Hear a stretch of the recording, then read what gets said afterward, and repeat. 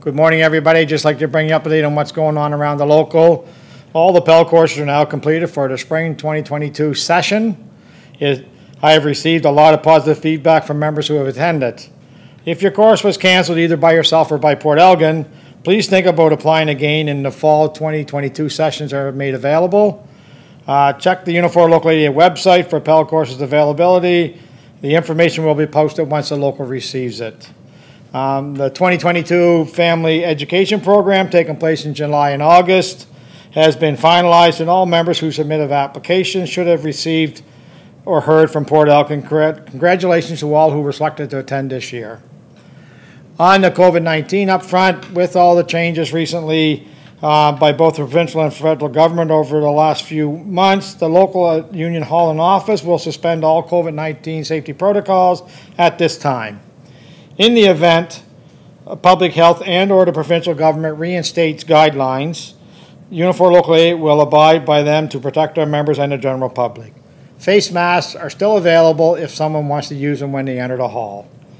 Southwest Public Health will be holding COVID-19 vaccine clinics here at the hall every Tuesday for the next 5 to 6 months from 9:30 a.m. to 3:30 p.m. In closing, on behalf of Unifor Local 88, I would like to wish everyone a safe and happy summer. We look forward to when our members are all back to work building a new Bright Drop product. Thank you and have a good summer. Hello and welcome to our June video. I'll start with the retooling. The major tear out should be done today, and the installation of the new equipment has begun, and the weld shop is actually starting to look like a new weld shop already. Overall, there have been some issues, but GM believes that long term we will be able to remain on our schedule. The second topic will be job selections and postings. As of this morning, we have finished the job selection process. We appreciate everyone's cooperation. It was like organized chaos for about an hour and a half every day over the last 6 weeks, but as of this morning, we are now officially done, and everybody has been put into a home. Every job was filled except for approximately 14 team leader jobs. Those jobs will be posted later in July. Anyone who is in the team leader pool is eligible to post to those openings. And we had talks with GM, and they have agreed to provide team leader testing next week at our hall on Tuesday and Wednesday. So it's June 28th and 29th at the Union Hall from 9 to 12. So if you want a chance as a team leader job and have not been in the pool, you can do the testing next week to get yourself into the pool, and then you'll be eligible to post in July. We will have additional openings created by these team leader postings. Once the 14 people leave, we'll have 14 more openings. We will also have some more openings coming up over the next few months as more people decide to retire or leave the company.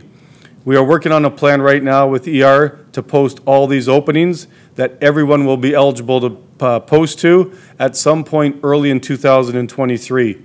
The plan right now is for team leaders to come back to the plant in the fall, and production hopefully will come back in early December. That will allow us time to see who's not going to come back, identify where all the openings are, and then at some point early January or February in 2023, we can then post all the openings that everybody can post for, and we'll be able to get our plant filled and all the holes filled up. The next topic is going to be benefits. I'm going to read this. This has been provided by our benefit reps. I'm going to read it, and then it's going to be posted at the end of the video. This is extremely important for the junior members, but I'm just going to read exactly what they wrote. If you had 6 years of seniority at the start of our layoffs, you will be IMP eligible. Once you run out of sub, you can start IMP payments. This includes while you are collecting EI benefits. IMP benefits will top you up to 60% of your pay, which can be $200 to $300 a week difference. The process is more complicated than sub, and it will take longer to collect your payments. So please contact one of the benefit reps who will guide you through the steps to collect the IMP benefits. And again, this is for people who had 6 years of seniority at the start of the layoff. Also remember, during the whole time of the layoffs, there will be at least 1 or 2 benefit reps at the Union Hall on day shift at all times. So if you have any questions or driving by or need to see a benefit rep, just come to Union Hall. They will be here. The next topic will be vacation. Anyone wanting to take any vacation from July 1st to December 1st can book it through Kevin Harvey. and we will have all his information posted at the end of this, but every week is available for everyone, so if you want any time off, and we are suggesting if you're leaving the province, because everyone's supposed to be looking for work, make sure you book vacation for that week through Kevin Harvey, and his info will be posted at the end of the video. The last main topic will be the COVID vaccination policy.